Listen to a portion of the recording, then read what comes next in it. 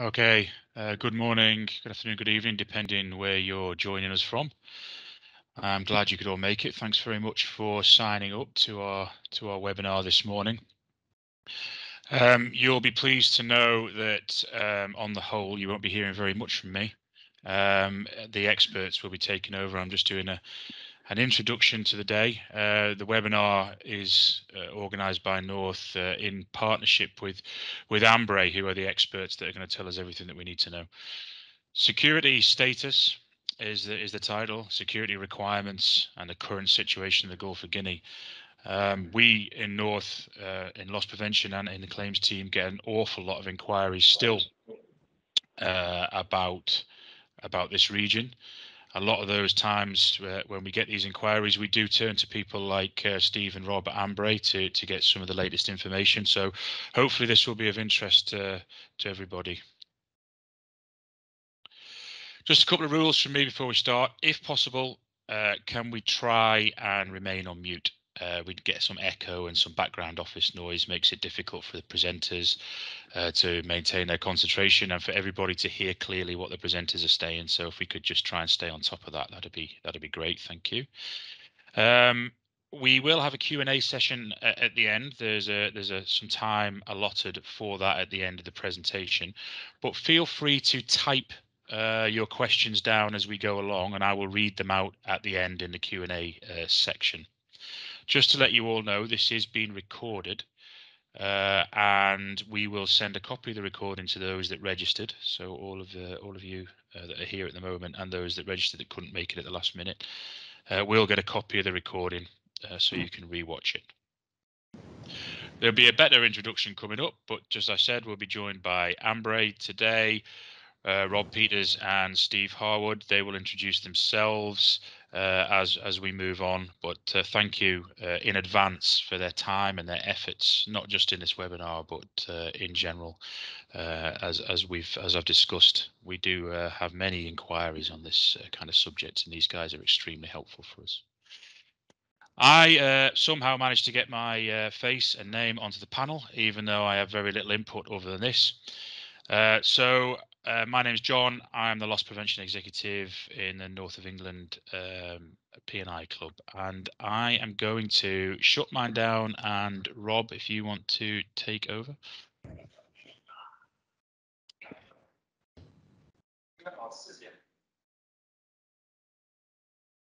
I can see that, Rob, but you're still muted. Hello, everyone. Can you hear us now? Yeah, I can hear you, mate. Thanks. Lovely. Okay. So thank you, first of all. 不是动到这一下，这个太多东西一下子来。Okay. Thank you. And first, thank you very much for inviting us to speak to you all. We hope this will be an informative session. We hope to get lots of questions, and we hope to be able to answer all of them as well for you. I'm going to, first of all, hand over to Steve. Steve's our Director of Crisis Management, and then I will jump straight into the presentation. Good morning, everybody. Yeah, thank you very much, Robert, and thank you very much, John, for inviting us to present here today. Yeah, I'm the Crisis Director for Ambrey. I've been in and around crisis management, business resilience, security risk management for at least the last 18 years. And 10 of those years I've been dealing predominantly in kidnap and ransom recovery in the Gulf of Guinea. So I think that there's a pretty good wealth of experience, and I will be able to answer most questions that you or any of your colleagues may have within your company. I'll leave it there for now and hand back to Rob. So I'm our Senior Intelligence Analyst. I've focused on West Africa since joining Ambrey, and I run our Guardian service, which is a transit risk assessment, and it is also monitoring after that transit risk assessment ahead of the route for any risks that we see. I've also developed various intelligence methodologies, which I brought to Ambrey. This is what we're going to cover in this session. There's quite a lot to cover, so I will keep this moving at pace so we do get a good session for questions and answers at the end. So first of all, with the Gulf of Guinea and the trends which we saw over the course of 2021, there was a 51% reduction in reported incidents in the region, and there was a 54% reduction in the reported kidnappings. So actually what we're seeing is a lower amount of activity on the water, not an increase in effectiveness of the pirates. In 2020, there was a record number of incidents. So why have they fallen? In part, we assess that this is likely because of an uptick in armed security. So who is being targeted?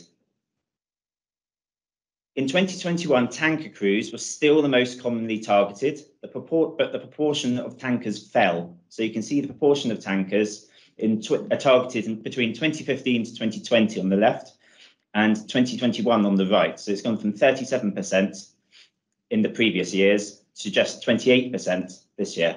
And you can see that other types of vessels have seen their crews targeted more often as a proportion of incidents, particularly container ship crews and bulk carrier crews. So in terms of container ships, historically, they have taken less armed security when they've moved through the region. In the beginning of 2021, container ships made up roughly 5% of Ambrey's SEV work in the region. None attacked during 2020 or 2021 had engaged SEVs. And that's even those within the Nigerian EEZ. So you can see on the map, the blue points within the Nigerian EEZ. I'll just point this out for you so you can orientate yourselves. This is the Nigerian EEZ. And you can see the dark blue points are where container ships have been attacked. In terms of bulk carriers, historically bulkers have engaged SEVs more than container ships, but less than tankers. So in terms of an armed security engagement rate, we see them engaging armed security 3 times more than container ships. Now, going into 2022, I'm going to make a bold forecast that there could actually be more attacks on container ships this year than there are tankers. Now, this may not come to pass because actually we've seen container shipping taking notice of this trend.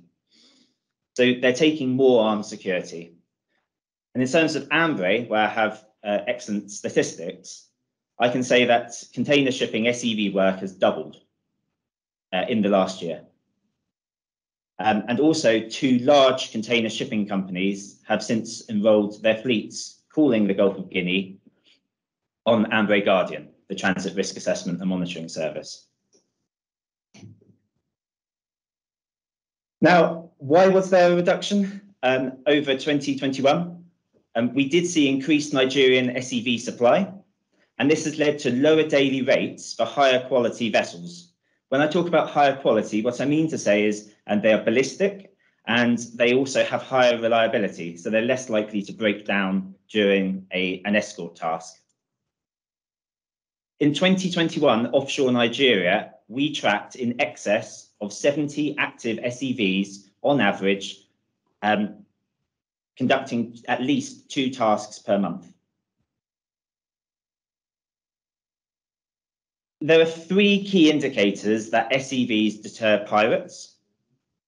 So the first one is a case study. In December 2020, the LPG carrier Verazane was approached, and it was approached in this sort of area here. But it had engaged an SEV called the MV Selina. It wasn't an Ambrey SEV, but we tracked them and how they responded. So the SEV was at first 2.4 nautical miles behind the Verazane. Then as the speedboat approached the Verazane, the SEV closed to within 1 cable of the Verazane. And all the while, the Verazane was conducting evasive maneuvers. The pirates gave up trying to target her, and instead they went a little further north, but within sight of the Verazane, and boarded a tanker called the New Ranger, which had not engaged armed security. Now, we also see that a higher proportion of incidents involve vessels without security. And this increased in 2021, as you can see from the bars here. What we also see as an indicator of this is the location of incidents has dramatically changed over the last few years. Only 28% of incidents in 2021 were in Nigerian waters. This was lower than any year since at least 2015, where we bring our database back to. And we think this is because of SEV take-up.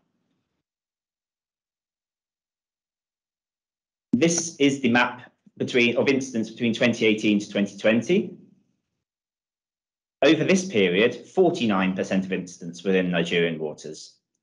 And then if I go back another 3-year period, 95% of incidents were in Nigerian waters. So if I go back and just flick through very quickly.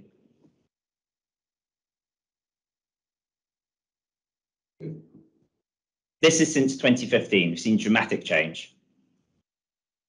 Now, in terms of an impact, I want to start with a rather sobering slide. So between 4 to 12% of incidents since 2015 have involved a crew member death or injury. Most will have heard of the Mozart. I've put on top of this slide the title Game Changer, because at the time, the industry was describing it as a game changer. In January 2021, the container ship was attacked in the Sao Tome and Principe EEZ. This is the incident point for her. The crew gathered in the citadel, but the pirates breached an outer fire door and then cut a hole into the citadel through a reinforced door using ship's power tools. And they actually burnt through these tools as they were using them. Once they had breached the citadel, the pirates fired shots into the citadel where the crew were gathered, and the second mechanic was killed and 2 others were injured. The captain subsequently opened the citadel and 15 crew members were kidnapped. Now, not enough change has happened. In 2021 ended with another crew member injured on board the container ship Tonsberg. A pirate started to shout through a lounge window. The crew member who was in the lounge, quote, instinctively started to run and was shot in the leg by the pirate. Now, there is less chance of crew being shot if they comply with the pirates.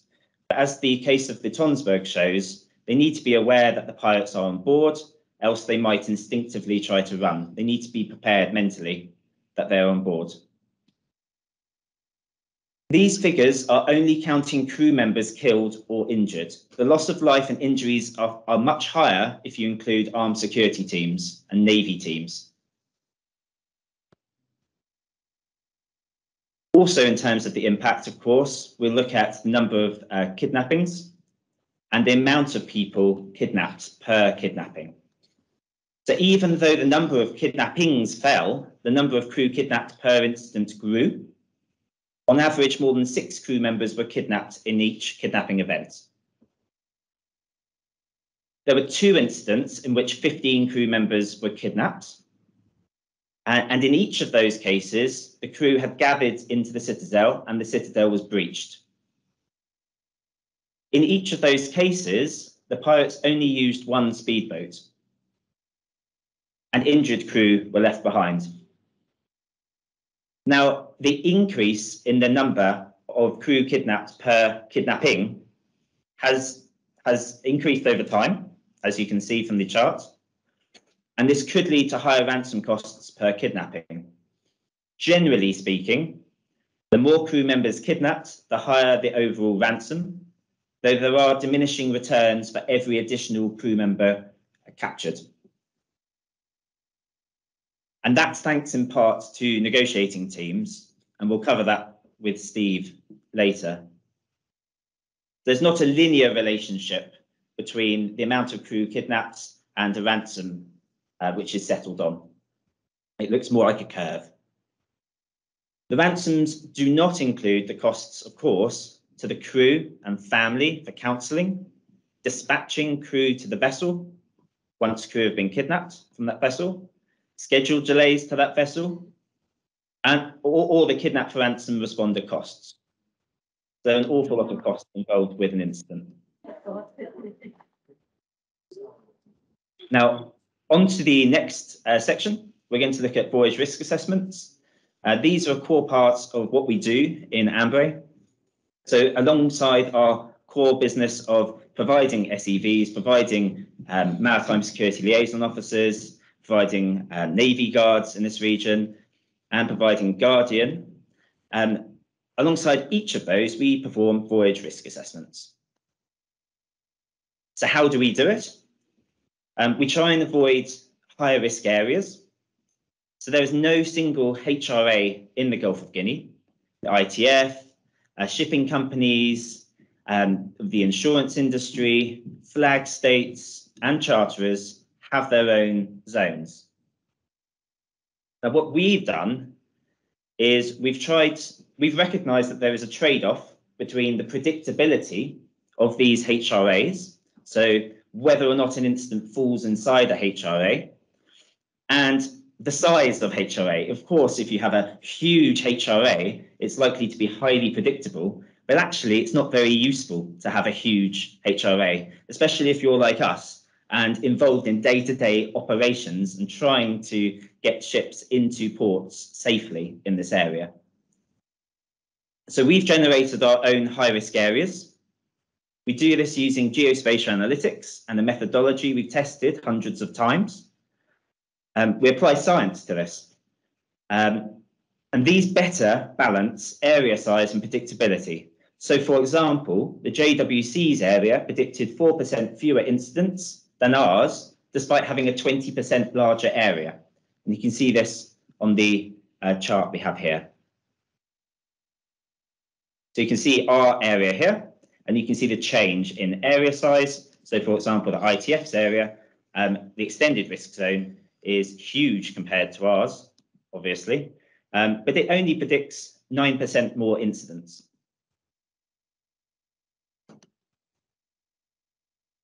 In addition to our high-risk areas, we actually have high-risk areas for different times of day as well.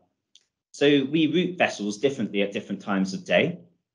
You can see here that incidents take place in different areas at different times of day, particularly in territorial waters. There is more risk usually at night. So if you look at, for example, Lomé, I'll just highlight this. This is Lomé, Cotonou, Douala, and Owendo, or Libreville.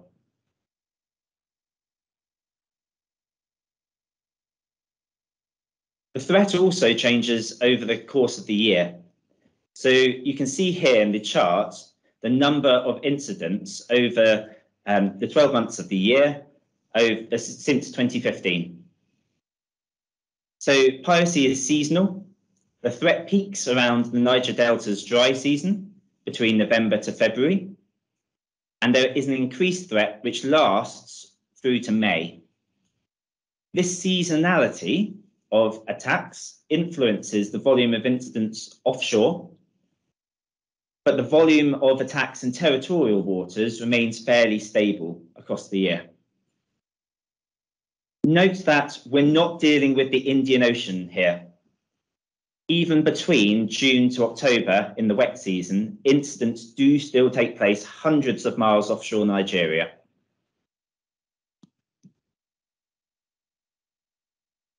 We also consider handrailing secured terminals and ports. When I mean handrailing, I'm talking about routing closer to these places. And we'll do that even with SEVs, because then there is strength in depth.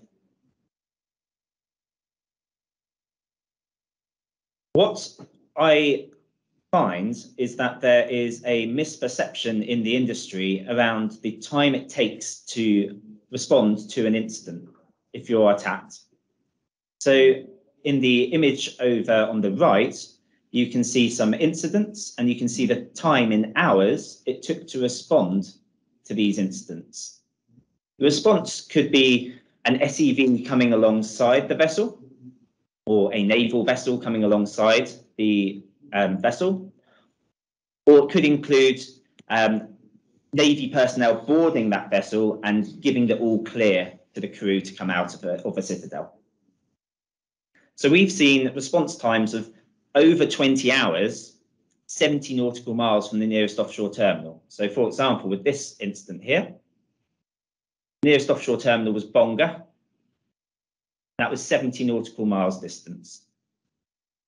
Now, there are some things which you can do to help improve that response time. So in that particular incident, that vessel was not displaying its AIS. It triggered its SSAS, but authorities subsequently reported the wrong position.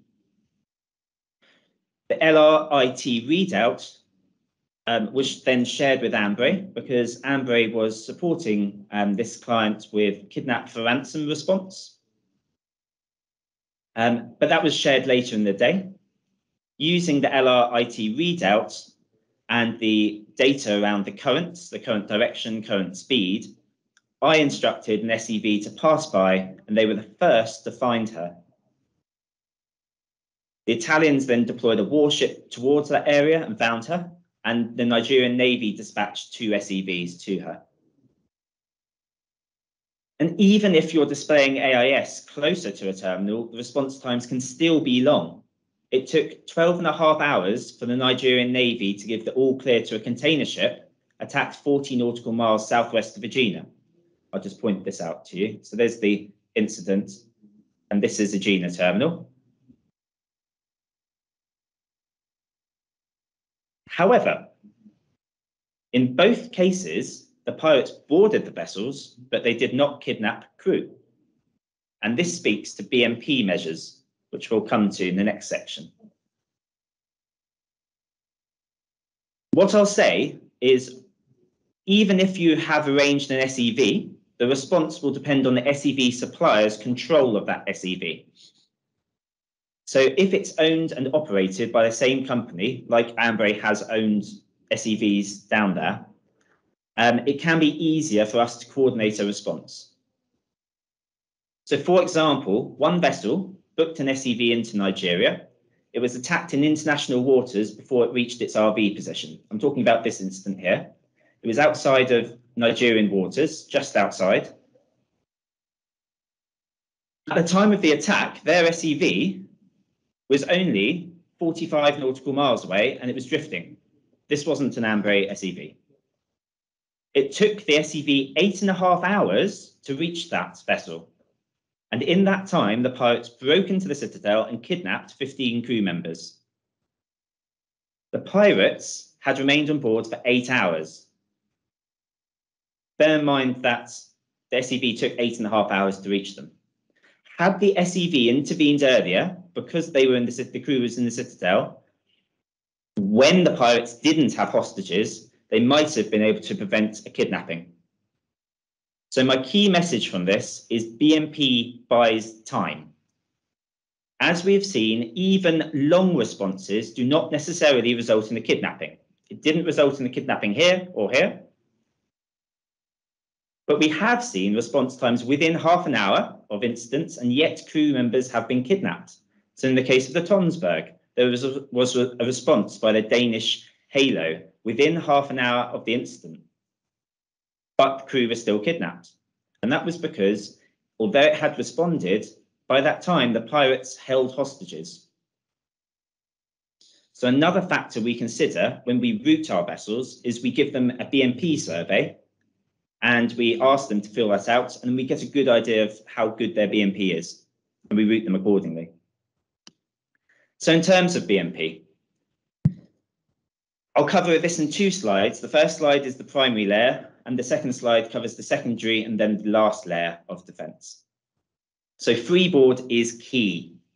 Since 2015, we have not had any incident reports of a vessel boarded with a freeboard of more than 10.4 metres. Where disclosed in 2020 to 2021, 76% of vessels approached with a less than 9.5 metre freeboard and without armed security were boarded, 76%. Time and time again, razor wire is not the right strength. There is not enough of it. so it doesn't have enough coils, and it is not secured properly. So we've seen pirates are cutting it with wire cutters, indicating it's not strong enough. Pirates are handling it without gloves, which indicates there's not enough of it. And they are pulling it away from railings, which indicates that razor wire is not being secured properly. And so razor wire is delaying pirates by seconds in some cases.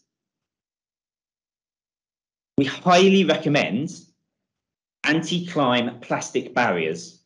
These can increase your effective freeboard by another 1.2 meters.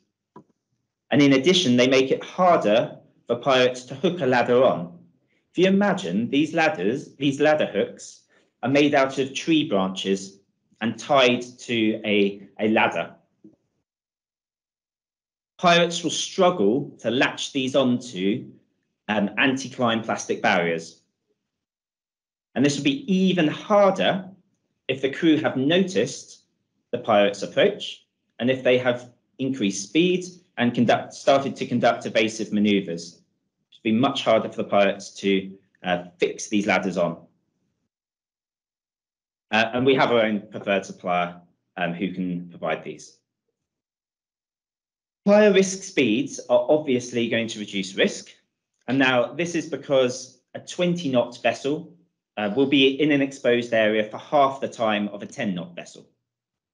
However, pirates have boarded vessels at high speed, conducting evasive maneuvers, such as the Mozart. So we tracked the Mozart as it performed an evasive maneuver at 21.9 knots.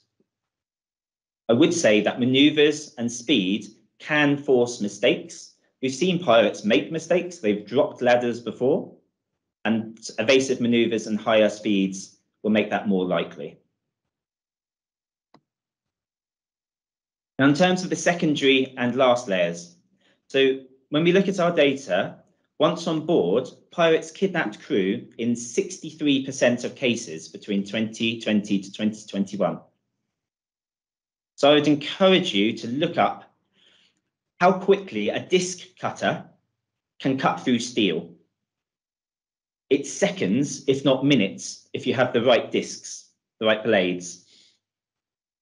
The Citadel is not the first and last layer of defence on board. There needs to be a series of defensive layers, one after the other, which delays the pirates. The ship should be locked down in the HRA. Any unnecessary access doors should be closed and locked. If you have bars, they should be applied. Chocks should also be used. Windows should be closed and shutters applied if you have them. And hardening is as strong as its weakest point. So, for example, on one vessel attacked in 2021, once the pirates failed to get into an access door on a lower level, they climbed a drain pipe to access the bridge. So it's looking at your risk holistically around the vessel. 2021 was notable for Citadels failing twice. Both times, the pirates used power tools to cut through the doors, including a 7mm thick steel door. Those power tools were the ship's own power tools. The pirates haven't brought on board their own power tools, as far as we know. In one of those cases, the crew had turned off the main electrics, but the pirates wired up the power tools to an emergency light above the door. Pirates have threatened to use explosives, but there is no evidence that they have used them. So there were some reports last year of pirates using explosives. There is no evidence for that. Although we have heard audio of pirates threatening to use that. They do bring sledgehammers with them to break through doors. Now, the question is, in the future, given how successful they've been in cutting through citadels using power tools, why aren't they bringing them with them? That could be something that they do next if they find that they can't break through citadels regularly. Now, we recommend enhancing critical points of failure with ballistic protection plates.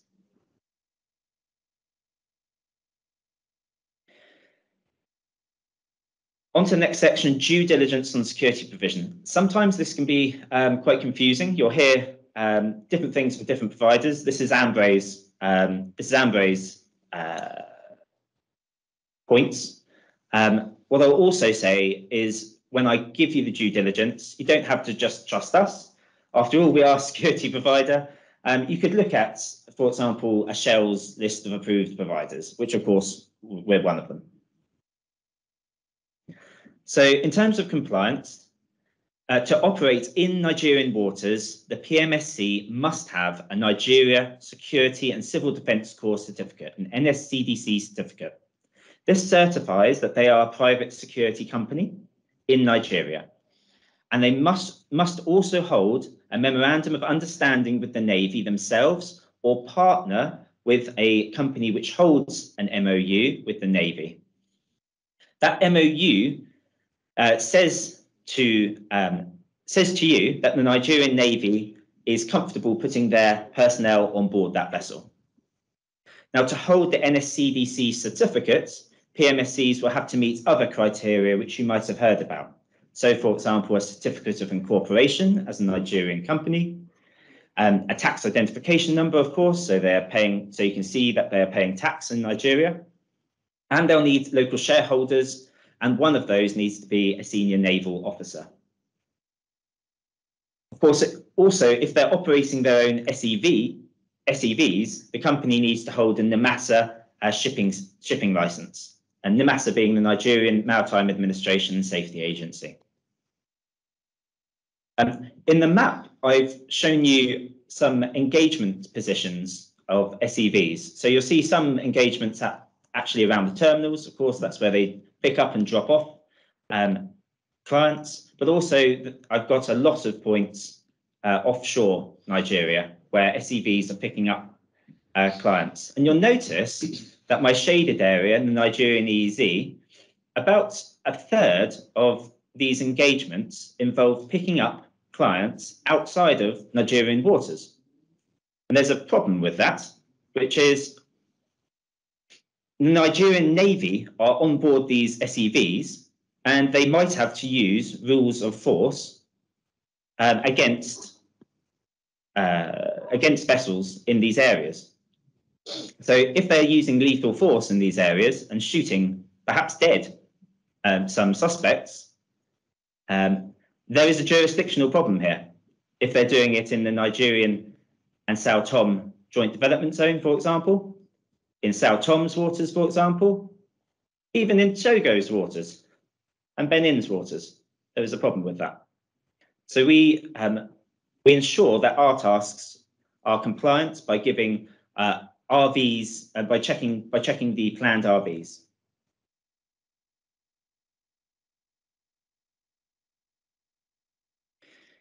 Another thing I would talk about in terms of due diligence more widely than compliance is there have been sharp practices by SEV providers in this region. So I would encourage you, if you're calling an offshore terminal, to check the security arrangements with that terminal in advance. So Nigerian offshore terminals and Cameroonian offshore terminals are secured. We recommend that SEVs disengage while the client vessel is under the protection of terminal security. Now, an SEV may remain on standby to save the rate or the time to demobilize and mobilize for an outbound voyage. But normally, mobilization from, say, Port Harcourt or Lagos takes no more than 2 calendar days, and some providers, may require some notice. But we've seen in this case, this image shows Pennington Terminal. This is Pennington Terminal here. You can see its terminal exclusion boundary here. There's a client vessel at the terminal. Terminal security in yellow, providing security to other parts of the infrastructure around Pennington as well. But this terminal security, provided by 2 or 3 patrol vessels, was inside the terminal exclusion zone As far as we can tell, 24 hours a day, 7 days a week. Yet in this case, an SEV was also in the area and charged this client over 40 days worth of over 40 days of providing an SEV when they were loading at Pennington, which is a particularly slow terminal to load at. What we would say in this case is you should have disengaged the SEV once you reached Pennington and demobilised that SEV. That SEV would have then either gone back to Port Harcourt or up to Lagos, and then you'd give them some notice when you thought the loading was coming to its completion. They would have then remobilised, got out to you in 1 or 2 days, and then they would take you away from Pennington once you're ready. Also, what we see are some other sharp practices. So we strongly recommend that your SEV contract should include an SEV AIS clause. So we have seen SEV providers reassure charterers of the SEV that the SEV has departed the terminal when they actually haven't departed the terminal. An outrageous case happened in 2021. A broker informed an LPG carrier that its SEV was on its way to them, but then the SEV failed to show up. The charterer contacted the broker informed them that the SEV had been attacked en route and that a naval rating had been killed on board. Actually, the SEV had never departed. The SEV master refused to sail that SEV because only 5, not 7 Nigerian Navy personnel were boarded onto the SEV, and the Navy personnel were not carrying weapons. So the master said, I'm not going out there unarmed. Good for him. You can avoid having the cloak put in front of your eyes if SEVs display their AIS, and you can double check that the SEV really is on its way. SEVs should be at the RV ahead of time and should be able to check that the RV position is safe to RV in. Also, another good practice is to use intelligence to identify safer places to RV and release armed security. So a problem that I have with the industry generally is that they're very lazy when it comes to some engagements. You'll see here that there is a position 3 north, 3 east, and it's about 200 nautical miles from Lagos. And it's often used by SEVs and clients calling Lagos. And yet it is highly predictable. And we've seen pirates attack vessels before and after that position. And that's why we have a higher risk area here in that position, because we've seen incidents there. So I would urge you, please try and avoid predictable RVs. And there are things which we can do on particular cases on a tactical level to change up the RV and release positions and make it look as if you're going somewhere else and then change course prior to that.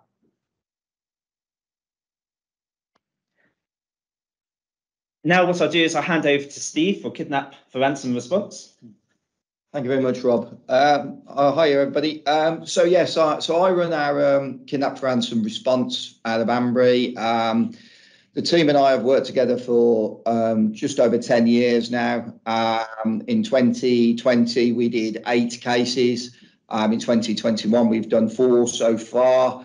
And this year, we've been already approached about an incident that just happened just after Christmas time. So we are very, very current as a team. I think that is very important. And as we are seeing changes in the way that the pirates are conducting their operations, we too are looking at ways that we can assist the seafaring community. We only concentrate on marine kidnapping for ransom. We don't concentrate on other areas, and that gives us a laser-guided focus on as a team on what we're trying to do when we're approached to do a case. If we look at the Tonsberg case, this is actually still ongoing at this moment in time. The pirates, when they hooked the ladder on the rail, it took them 3 seconds from the point of them actually lifting the ladder off the skiff to hooking it onto the rail, and they breached the barbed wire almost immediately. From that point to getting to the bridge, it took the first pirate 36 seconds. So from the lower deck to the bridge wing, 36 seconds. All pirates had no shoes, and they were able to find crew very, very quickly. So if the crew have not seen the pirates come alongside, and the first time that they see a pirate is when they're on the deck, then actually trying to get to the citadel is going to be an extremely difficult endeavour. Taking into consideration that the pirates have only got to get one crew member, and then the pressure is on the rest of the crew to come to the bridge or a muster point of the pirates and choosing. So what do I have at my fingertips to support you guys? Well, first and foremost, we're intelligence led, and I think that speaks volumes from Robert's presentation so far. I get a lot of closed sourced information, as you would expect. I hear a lot of things. I have to discount some of those elements that are happening in the Niger Delta. But we have a end-to-end service, and that is completely end-to-end. And when I mean that is from the moment that the incident takes place, I have the ability. I have 8 SCVs at my disposal from West Africa. That the closest one I can move towards to support you if you're in an incident. I've got a large team that sits underneath me. As I've said, we've worked together for 10 years, which makes things so easy because we all know each other's jobs. Everybody knows where we need to be. And we continually are training to become the best we can possibly be to deliver the best product that we can give should one of these incidents take place. We monitor how things are happening in Nigeria. In 2020, there was an issue with liquidity of funds, which meant that you couldn't get large amounts of money out of the bank. So we had to look at other ways of doing that. So I suppose the point I'm trying to make really is that we're constantly evolving and trying to match what the difficulties that you have, not just with the pirates and their capabilities, but also the infrastructure that you're working with in Nigeria. One of the questions I get asked quite regularly by ship owners is how can we have you as our crisis responder? And I often say it's pretty easy, really. You've only got to go to your insurance broker and say that when you're having a single transit or whether you're redoing your annual policy, that all you need to do is instruct the insurance broker to have Ambrey named. We are known by all Lloyd's of London market. Most of the underwriters who write kidnap for ransom insurance know me personally. And if it comes from the customer, we'll be on, and you'll get everything that's on that list. And I think it's a pretty powerful thing because, as I say, we are a mariners supporting enabler. And I know marine crisis as well as any of my contemporaries. That's for certain.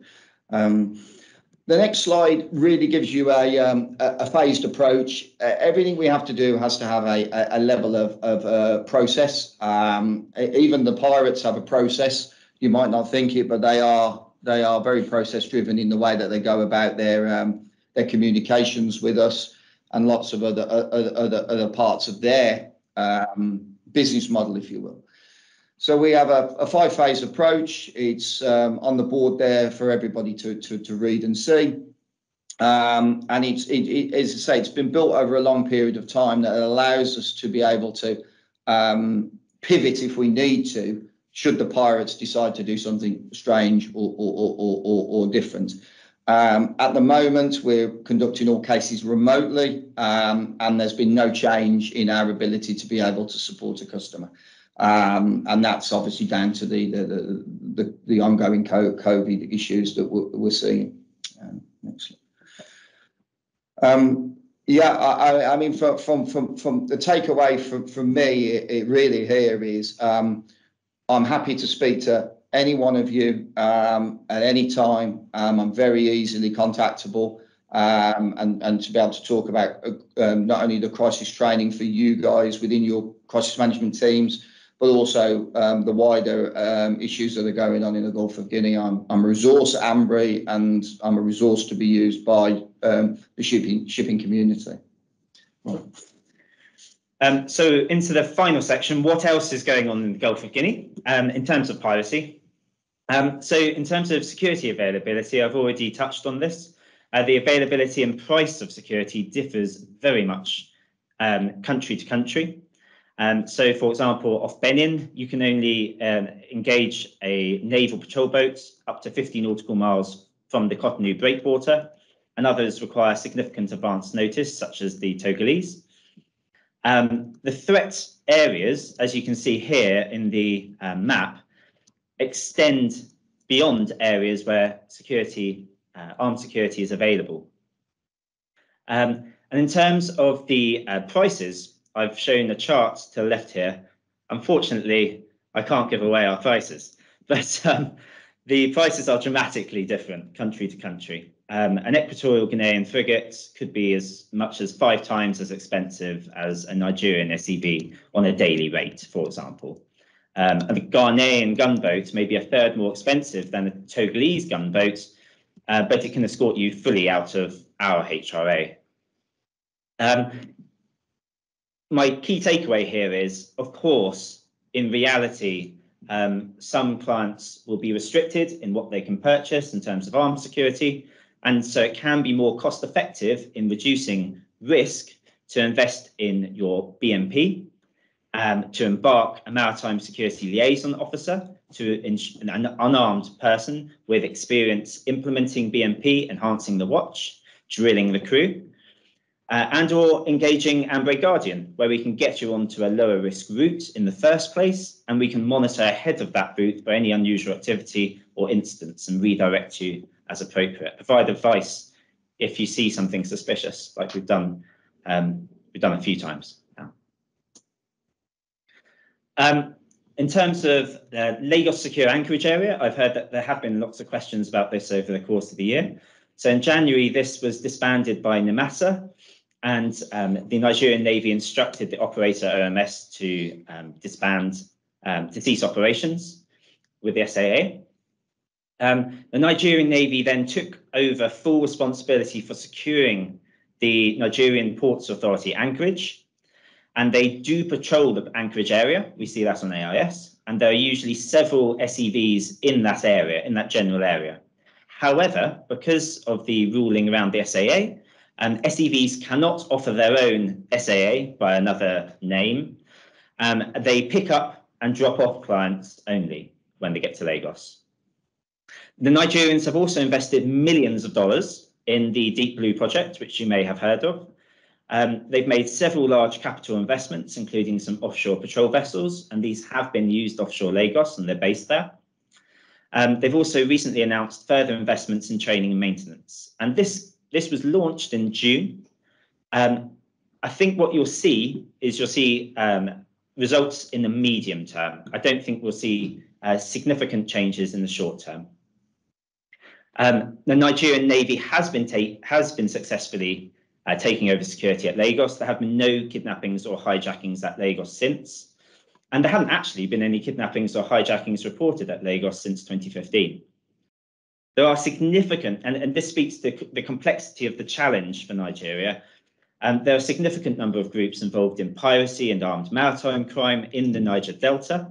And you can see here in red in the Niger Delta, you can see concentrations of where they are operating from. So you can see that they're operating from Delta State, Bayelsa State, Rivers State, Akwa Ibom, and Cross Rivers States. So this is a complex problem. This is a big problem, and it will take time to resolve. Now, in terms of some initiatives which have been announced this year, BIMCO's the Gulf of Guinea Declaration on the Suppression of Piracy. We've been speaking to clients, and they really do feel that this has coalesced, particularly in Europe, a political response that has seen, for example, international warship deployments and the EU's coordinated maritime presence. So the CMP, which I mentioned, this gives visibility of national deployments to the Gulf of Guinea region of warships, but it isn't a coordinated guarantee that there will be a European warship there all the time. Also, what was announced was SHADE. So they're working through existing mechanisms, such as the Yaoundé Code of Conduct. They're looking to strengthen that through increased information sharing, response coordination, and national counter-piracy legislation legal infrastructure advice to each other. I'll come on to that in just a minute as well. So Ghana's also working on that, but we've seen some developments in Togo and Nigeria on that. There have been several international deployments. The most impactful recent one has been that of the HDMS Esbern Snare, the Danish. Obviously, with the arrests of the suspected pirates. However, of course, these deployments need to be hand in hand with transfer agreements. So, for example, with the Esbern Snare, unfortunately, they've had to release 3 of those suspected pirates back into the region because they couldn't secure that transfer for prosecution into the region. And I think something which isn't mentioned often enough is the Portuguese commitment to São Tomé and Príncipe. We've seen the NRP there, their warship there, respond to several incidents. There are signs that legal frameworks could work. So in Nigeria, they brought in the Suppression of Piracy and Other Maritime Offences Act in 2019, and they have prosecuted pirates under this. And those pirates were responsible for hijacking a commercial fishing vessel, and they received 12-year prison sentences and fines. And in Togo, you've also seen the authorities there arrest and prosecute pirates successfully. So, for example, the hijacking of the G Donna 1 in 2019, those pirates were sentenced to 12 to 15 years imprisonment this year as well. Now we come to questions and answers. Hopefully we've left some time for that. No, it's ideal. Thank you very much, Rob and Steve. Has anybody got any questions? You can either type them in, or now the presentation's finished, feel free to unmute yourself and speak away. I've got a quick question, Rob, to get things going. It was clear that best management practice, the BMP and the layers, if put in place, it's about buying time so that guys like yourself or SCVs can get out there. And you discussed a few instances of poor practice, should we say, not putting things out correctly, even though efforts to an extent were made. Are we still seeing plenty of instances, though, where 0 efforts are made towards vessel hardening, Adwal? I haven't seen any cases where 0 hardening has taken place. Sometimes you see images of barbed wire where literally it is around a single railing, and it seems more like a tick in the box exercise. Right.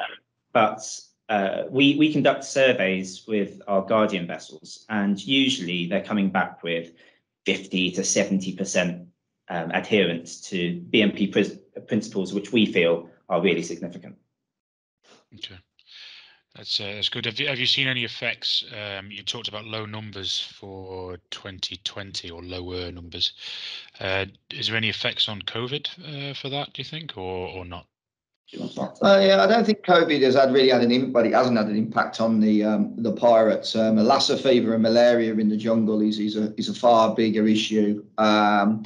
I think to a degree that the pirates are part of criminal syndicate gangs, and they will deploy when they need to deploy. They may have other activities going on at the time, such as oil smuggling, grain smuggling, gun running, drug running.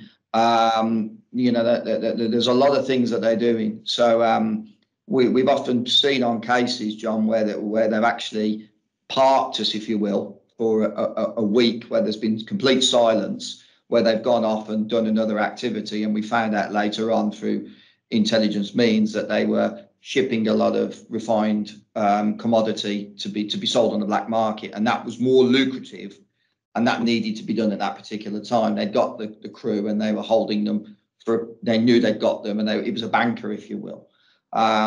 So no, not really. It's been more of an issue, the COVID pandemic, for actual face-to-face crisis management training and actually solution-based. We've had to really think out the box and use technology a lot more, which again, we've been able to do. So. Excellent, thanks. A lot of people on this call, obviously, piracy and maritime security is their #1 priority, but my understanding is that it's fairly low down the priority list, given the other issues out in places like Nigeria. Yes, yeah. Illegal fishing, for example, isn't it? Yeah, I mean, there's certain things that do raise a lot higher on the Nigerian governmental spectrum than piracy, unfortunately, and that's just how it is. I can't really comment too much more on that, but it's not as high as we would like it to be, shall we say? Yeah, understood. If a member was to contract with an SCV, obviously not an Ambrey one, but if they were to contact with one and the paperwork and checks and balances that you mentioned in your presentation weren't in place, what kind of repercussions may they find thrust upon themselves if that was the case? They run the risk of being fined and having a detention. So we've seen in previous years where vessels have taken embarked Nigerian Navy armed guards on board. They've been detained for months, 2 to 3 months. So quite a significant business hit then. Okay, has anybody else got any questions? We've got a couple of minutes left. Please feel free to speak up, don't be shy. Give you a couple of seconds there to think about it if you want. Could get away lightly here, Steve and Rob. Okay, well, if nobody has any questions, I'd just before we leave, once again like to thank Rob and Steve and the team at Ambrey for their time and the update, which I found very interesting. So thanks very much, guys. And just to point out that Steve and Rob and the team are, of course, contactable directly, or you can email myself or loss.prevention@nepier.com should you have any questions or want to get in touch with these guys via us. That's no problem at all. The recording will be sent out to all the people that registered, and we will include contact details for Steve and Rob and the team in that email. So thanks very much to everybody who attended. I know that you're all very busy people, so it's good to see you all. And once again, Steve, Rob, thanks very much. Thank you, John. Thanks very much. Thank you. Bye-bye. Bye. Thank you, everybody. Goodbye.